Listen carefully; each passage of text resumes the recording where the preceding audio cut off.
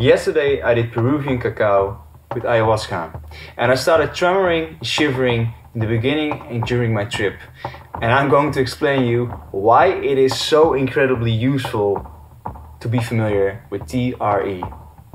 So you won't get stressed out during a trip like that when you're doing ayahuasca or any other psychedelics. So a previous podcast guest and I and some friends ordered Choco Bliss, which is produced or manufactured or supplied by Maria Johanna, who is a Dutch lady who also organizes ayahuasca ceremonies.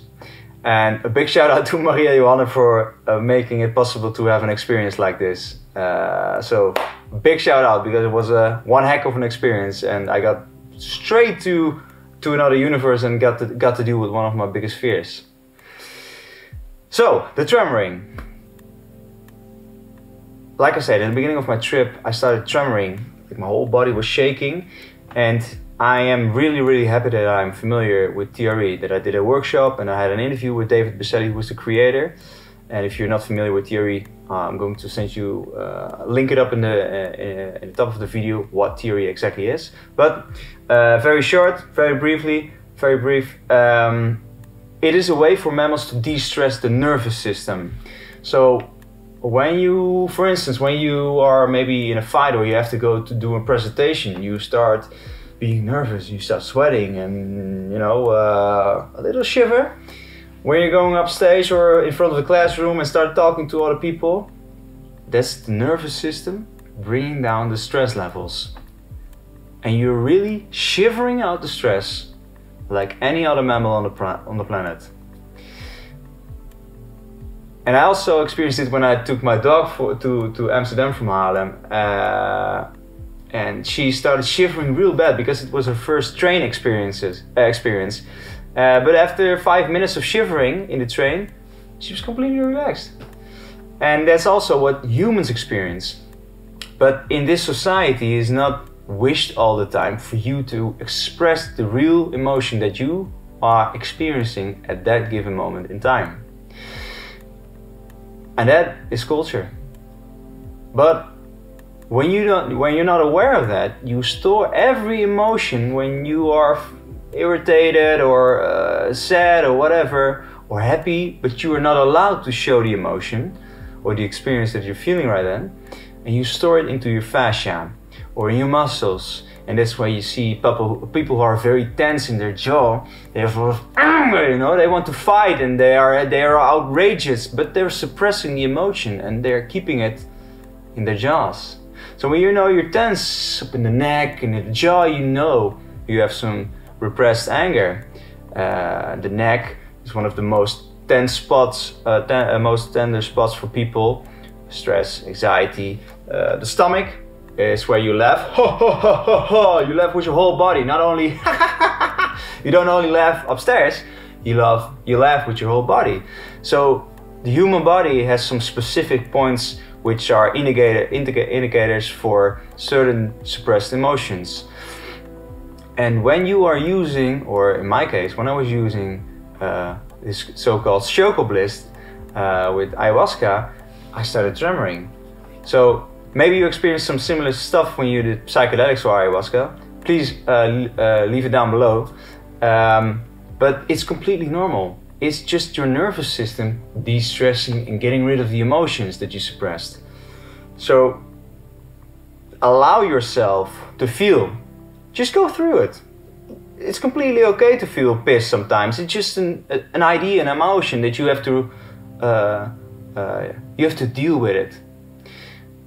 And the trip that I endured yesterday allowed me to also feel the emotion that I suppressed in that certain moment of time, which was very special. And every time I got up to a new frequency of vibration, your whole body is vibrating, and to a point where I was really scared, because it was like I was in the future and in the past, and my sound was the last grip on this reality that you and I are experiencing right now. But I had to let go of that fear, And it is one of the fears that I always endured in previous psychedelic trips, because I got implosions in my head, but that had to do with the fact that I couldn't let go. And the trip of yesterday made me let go. And when I let go, man, I felt gratitude. I felt love, and I felt like I was getting into harmony with myself. And every time I went to the level of letting go and I let go, so certain muscles were shivering again, and then they were de-stressing, and they're deloading the repressed stuff that was inside there. And I got to feel the exact feeling that I was not expressing at that given moment in time. So extremely valuable, extremely valuable. And I learned to let go. And when you let go, you are able to feel love. And when you are able to feel love for yourself and be in harmony with yourself, you are also capable of loving other people. Because if you can't love yourself, how the fuck are you gonna love somebody else? So that was one of the biggest lessons that I learned yesterday, is to let go, to let be, and just be okay with the fact that you're pissed or having crazy thoughts. And you can also read a nice book from John Sarno, which is called what is it? The mind and body connection. Fuck, what is it more there?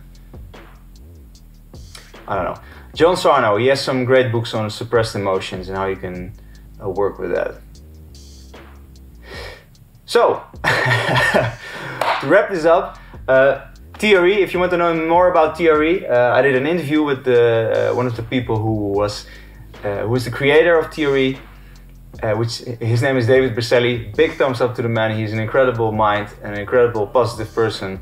I did an interview with him. I also did a small item on what TRE is, so you can check that out. I want to give a big thumbs up to Maria Johanna for making it possible to experience something like this with her Choco Bliss. Me and my friends had a fucking amazing time.